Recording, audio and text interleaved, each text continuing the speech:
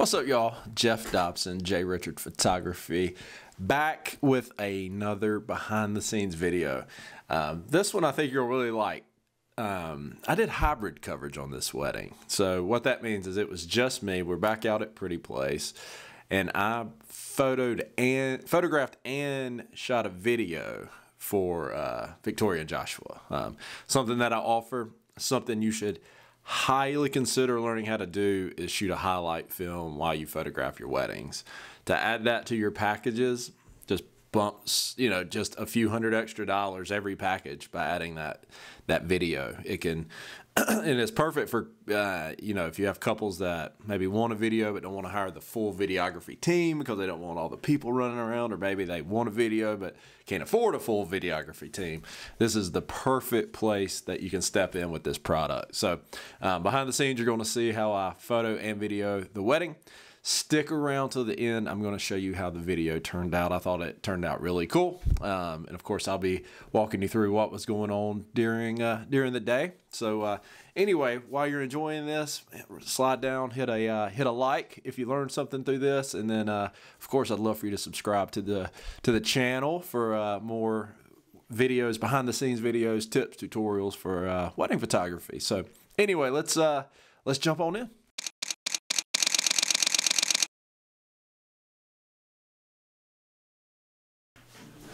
All right, so yeah, back at Pretty Place, very popular spot that I photograph obviously a ton at, and I promise I have some behind the scenes videos coming from other venues, so you'll get to see some more. But everybody's just doing the usual thing here with getting this photographs of the scene. It was a perfect day, slightly over, a few good clouds, a little bit of overcast coming and going, makes just for the most perfect day. I think I've told you this before, but Pretty Place, as pretty as it is a challenging lighting setup because it is extremely backlit, even when it's overcast, because everything under the cover is obviously dark and shade, and then it's definitely brighter behind everything the whole time. So brought Joshua out, go ahead and get pictures of the groom here. I always like to get the photographs that make the groom look super cool. The bride cherishes those. The groom likes those. And then really fill out the album well. There I was actually videoing him. So, you're taking pictures. And then on the EOS R, you can save your settings right to the video button. So you can be shooting, and then as soon as you hit the record button, it jumps right in to whatever you've mapped to C3 in video settings, which is really cool. And one thing, a tip for that is 60 frames per second is what I shoot at. I go ahead and set the shutter speed, to 1/25th, which is double, and then I kind of crank the ISO, and I will crank the shutter. I know that's against the rules technically for video, but don't worry about that. It's not a big deal, especially because it's such short clips on a highlight film. Nobody's gonna really notice. So we're just looking to slow it down anyway. Here we're into the room where the bride gets ready. Another pretty challenging spot. It's surrounded in mirrors, so you got to get your angles right so that you're not in every picture. And then it's just can lights, like overhead, just can lights in the room. Those little bitty windows don't give a whole lot of light, so you do have to pop a little flash in the room from time to time, or flip over to like a 85, 1.8, something with a real shallow depth of field to let some more light in.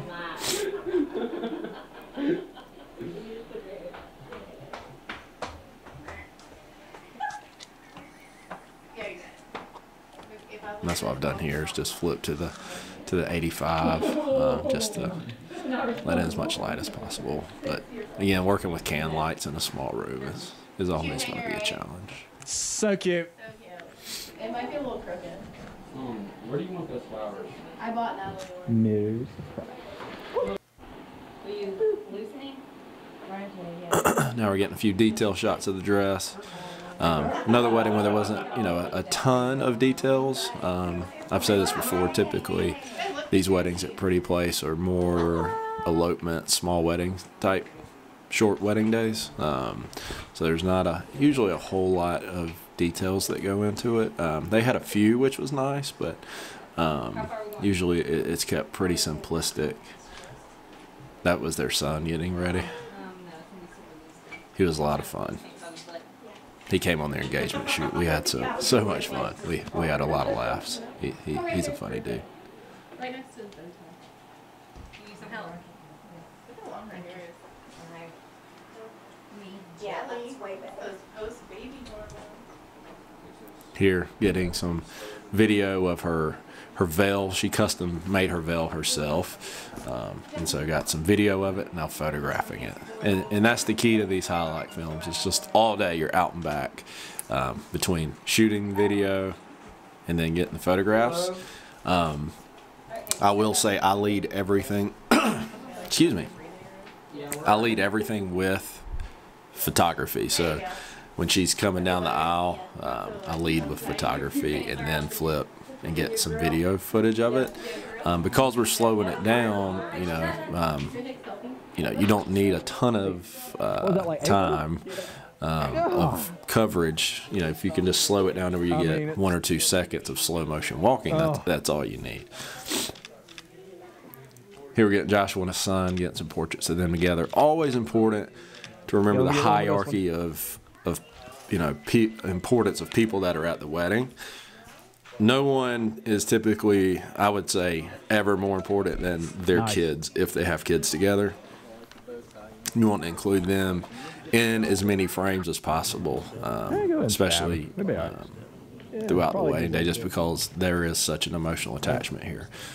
Here, this is the groom's brother getting him dressed. There was no wedding party, so there was no best man or anything. So his brother wanted to pin his boutonniere on him, so got that for him. All right. And now we're getting I'm getting them set up for the first look here. Bring her around behind her. She'll turn you around. Come back. One of my favorite things is setting up a first look before the wedding. I've talked about it before. I think the ease it adds to creating the timeline on the day gives you just so much more time, and I highly recommend it to my couples, even though it does wind up being about 50-50 whether or not they do it. Yeah, I've talked about this shot before. I like to have him in focus, her blurred behind him, and then the reverse of that. I think it works out really well. You excited? Oh, yeah. Look at me again. Yeah, good. Here again, video and kind of tracking from his face over to hers. And not everything that you film is going to, land in the video, but, I believe in whenever you're ready. Shooting more than you need. Here, she's getting ready to turn him around. I've got the camera. I'm videoing right now. I'm videoing this first view, and then boom, straight over back to the other camera. Start firing away on the photographs.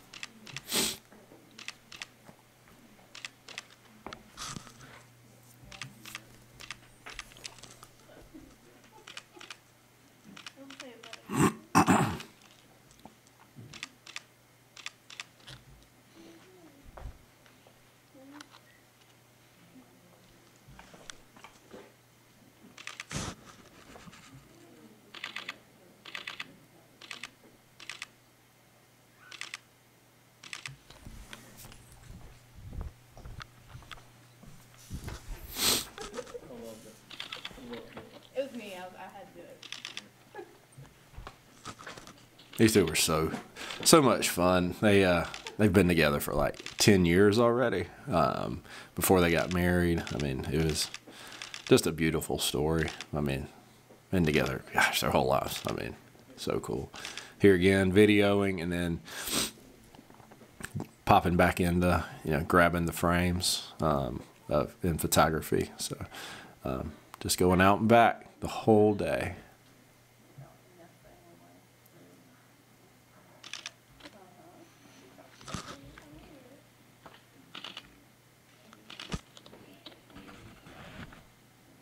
I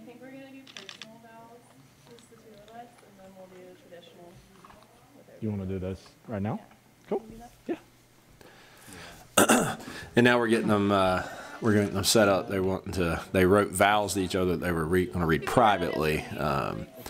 And I've done enough of these hybrid coverages now that I knew kind of how I wanted to put the video together. So I actually put just this microphone, just the Rode mic, on top of my camera when I videoed this part.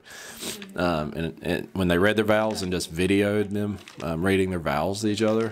And you'll see in the video that's kind of, I overlaid them reading vows to each other with the music, which was cool.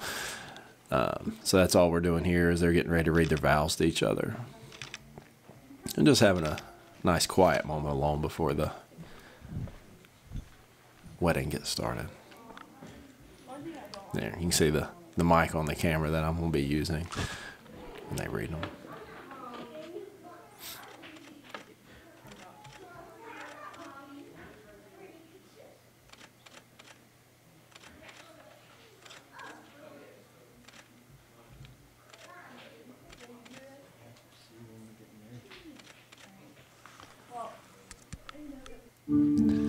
And we're straight into the ceremony. I had some GoPro issues for some reason. Not sure what happened there. Otherwise, you'd have seen him coming down and their son coming down. You'll see it in the video.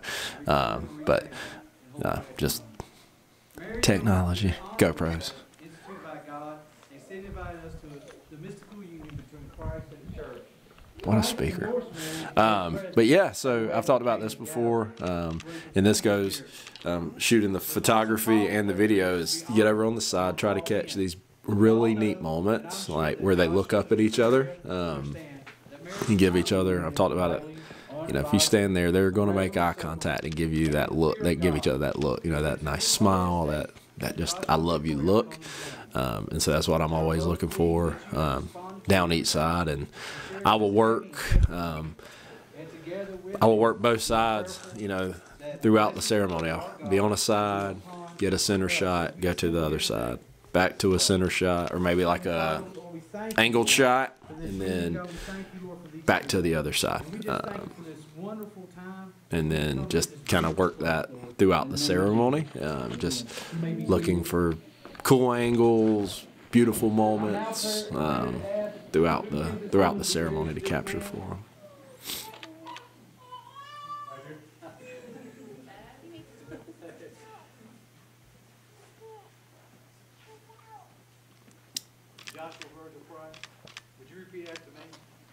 Couldn't ask for better weather.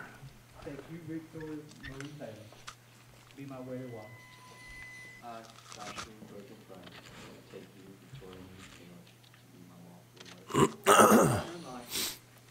My best friend, my one true love.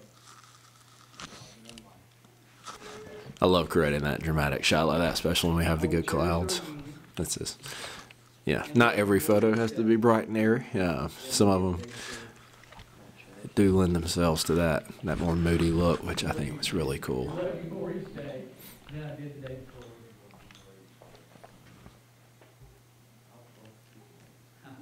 will trust and respect you, laugh and cry with you, and love you faithfully. Here I'm actually setting up. I'm shooting on a 16-35, but I decided to do a panorama anyway, just to get that full, huge scope of things. Here, shooting with the 85 to get in a little bit tighter. It's not a venue that really needs like a 70-200, just because it's not so spread out that you need that much reach. So the 85 works well for me. So yeah, that's what I shoot with on this one. It's just the 85. Joshua Virgil Price, to be my wedded husband, my partner in life, my best friend, my one true love. I will cherish our union. There we are, just Love you more each again day getting some video. than I did the day before. I will trust and respect you, laugh and cry with you, and love you faithfully.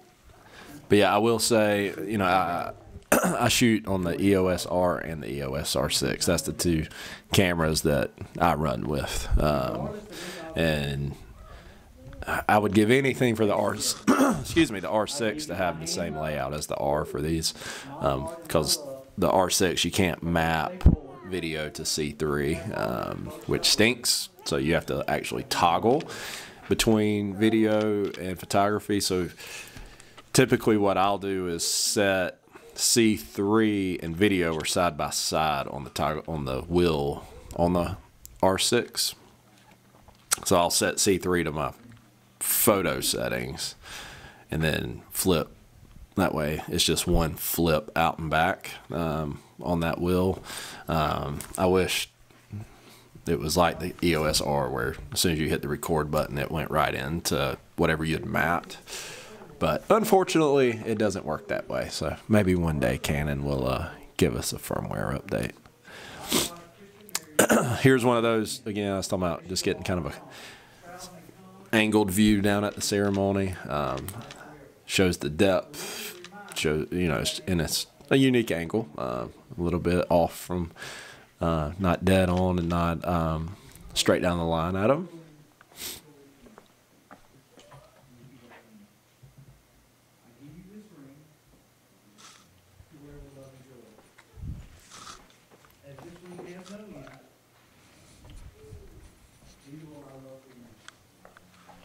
I choose you to be my wife this day and forevermore.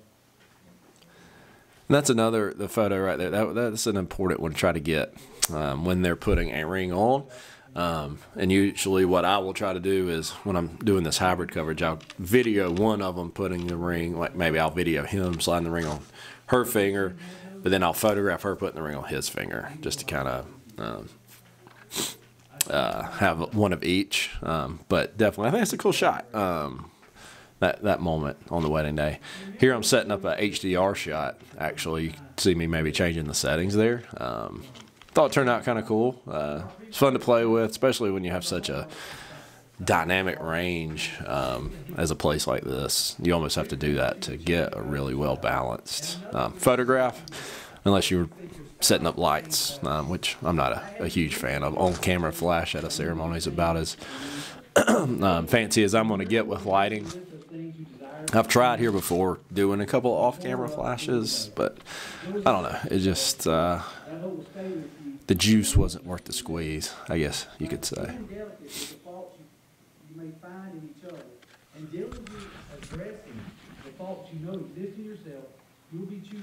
Another cool dramatic shot. Turned out really cool. Man, that place, amazing. And now here, you know, you do enough weddings, you realize, you know when it's coming, is that first kiss. So what I've done, the R6 in my left hand, I've set to video. I've zoomed in probably to 24, 35, something like that, and have it on focus track right on them. I'm hand holding that and then photographing off the other camera. That way you get the moment both. So you're holding the camera here, video, and then shooting with your other hand, which is, it's cool. Take some practice, and I highly recommend, you know, if you're wanting to do hybrid coverage, before you add it to a package, maybe, you know, just do it at a couple of your weddings, maybe smaller weddings, couples that you know well. Just don't tell them you're doing it. That way they don't expect it. You know, and if it turns out good, it's a really cool surprise that they love. And if it turns out well, you have one to show future couples so that you can add it to your packages, which is really cool. And it works out well that way. Her dad was standing there while they kissed. How cool. So yeah, that is kind of a behind the scenes of Victoria and Joshua's wedding day. Hope you enjoyed that. Hope you learned something. And I'm going to show you now, you know, how the highlight film turned out. That way it gives you an idea of what one would look like, especially if you're wanting to get in to do something like that. So I hope you enjoy it. I hope you enjoyed this video. Kind of try to trim out a lot of the fat of it, give you just more of a highlight of the behind the scenes. But you know, if you have any questions about how to create one of these type highlight films, let me know. I could even break down like an editing of one. Super simple. So yeah, so check out their video. And anyway, I hope you like this video. Again, subscribe to the channel for more behind the scenes and more wedding related videos just like this. And I'll see you in the next one.